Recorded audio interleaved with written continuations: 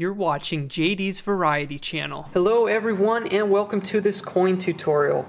In this video I'm going to show you how to check for pennies that are worth anywhere from $50,000 up to a potential $1.7 million, which one of these sold at auction. But before I get to the main story, I'm going to give a little bit of a backstory on what our coins are made out of today. So here is a beautiful shiny 2016 penny, a shield back design. Now these pennies, even though they look beautiful when they're minted, they are 97.5% zinc with a 2.5% layer of copper over the top of them. So after they're battered around for a while or exposed to air, or in the case of metal detecting, been under the ground for a while, they just deteriorate. So for this video I grabbed a couple from my metal detecting bin to show you what they look like after they've been in the ground for a little while. They literally just fall apart. But prior to 1982, and some of them in 1982, as I said, it was a transition year, the whole way back from 1982 the whole way back to 1909, except for 1 year, which I'll explain in a moment, the US pennies were made out of predominantly copper, 95% to be exact. So here's the look. Here's a look at a wheat penny that was pulled from circulation. In nice condition. It's a little bit worn, but it's got a nice color to it. Just a beautiful coin. 1938 wheat penny that is 95% copper. Now here is a penny, a wheat penny that I found metal detecting that is 95% copper, and you can see it's in a little bit rough shape, but it's not too bad. But in comparison to those, I think we could all agree that it still looks a lot better. So that's just an idea to show you how our pennies have been for around the last 100 years. Now, other than from 1909 up until 1982 of the ones being made copper, there was 1 year where pennies were made out of steel. That's right, I said steel. In 1943, the government needed copper for the war, so the United States Mint made the US pennies out of steel with just a thin layer of zinc over top of them, but they are 99% steel. And you can see here I got a 1943 with no mint mark, which means it was minted in Philadelphia, one from Denver, which you can see the D, and one from San Francisco. You can kind of see the S under there. I showed a few in different conditions so you can see how they deteriorate over time.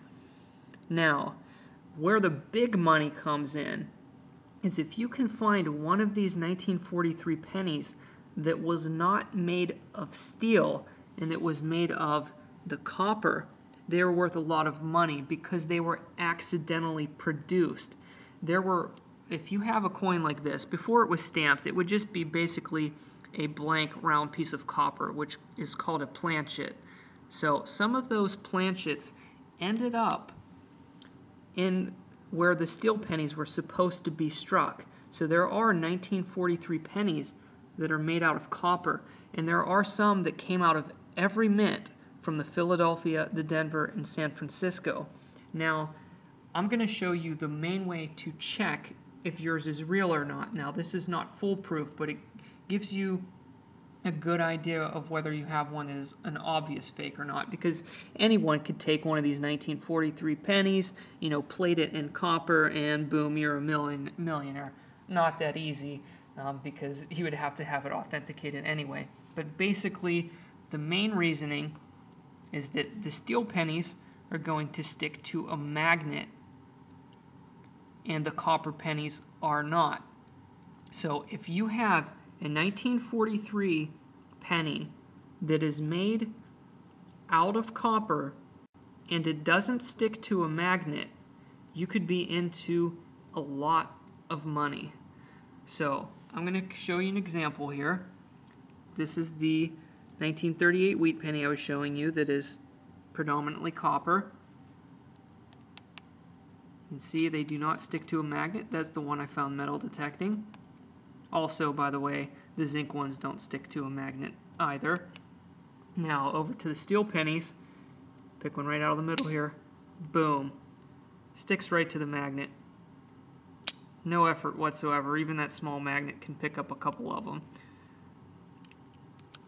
So there's a lot of people that make fake ones, but they're made out of steel underneath. So if it sticks to a magnet, it's definitely fake. If it's, you know, somebody that tried to plate one of these in copper.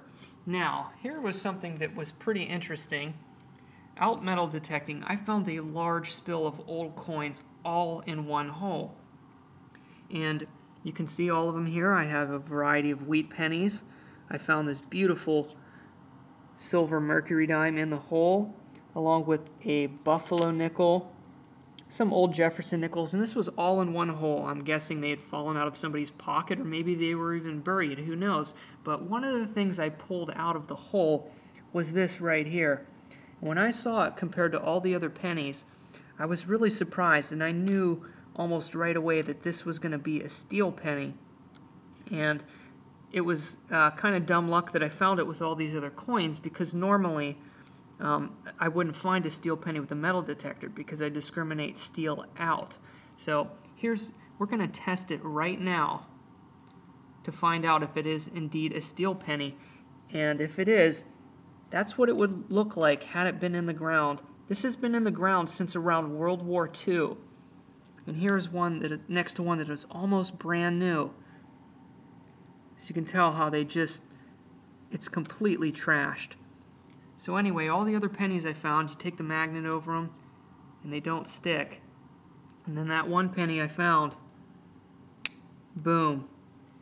It's a 1943 Steel Time War cent.